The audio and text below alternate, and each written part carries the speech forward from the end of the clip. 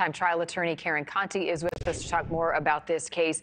It's interesting, as Caitlin laid out, you've got this group, the Innocence Project, seeking evidence versus actually having evidence to present to the judge. So how does he or she factor in that in deciding to proceed? Well, at this point in the appeals, they're going to need some evidence to say, hey, you didn't go down this path and it wasn't turned over to us, and now we need a new trial. And you can't, it's sort of like a vicious cycle. You can't get the evidence and have a new trial, unless you have the evidence. So you have to push to get these things tested.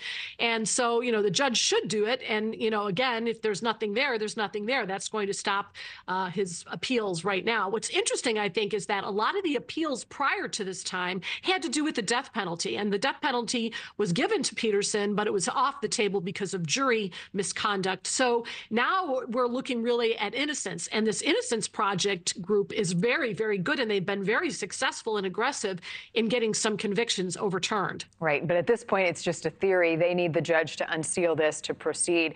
What was the crux of this case? I mean, thinking back as I watched it unfold, it was all circumstantial evidence, right, that led to his conviction. But it was also just the idea that his wife was missing and he wasn't looking as they searched the home. There was the correspondence with the girlfriend saying that his wife had passed away, right?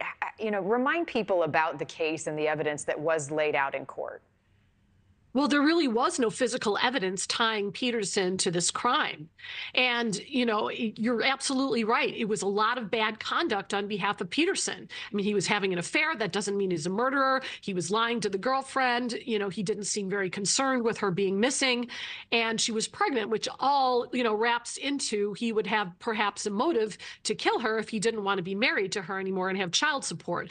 But again, is that beyond a reasonable doubt? I think that was a tough case. Although the jury seemed to be pretty convinced of it, because not only did they convict him, they gave him the death sentence. So, we're going to see if there's any of that DNA on that mattress, as your reporter alluded to. That's going to open this case up, and it's going to be much more difficult to prosecute a case 20 years after the crime. Yeah, will they be able to get the evidence to support the theory at this point? I know Laci's family has maintained that Scott Peterson is the one who murdered Laci all these years later, but he has maintained his innocence. Karen, thank you. This is going to be one to watch, certainly. Thanks, Marni. Thank you for watching. Go to newsnationnow.com to find NewsNation on your television provider. And don't forget to click the red subscribe button below to get more of NewsNation's fact-driven, unbiased coverage.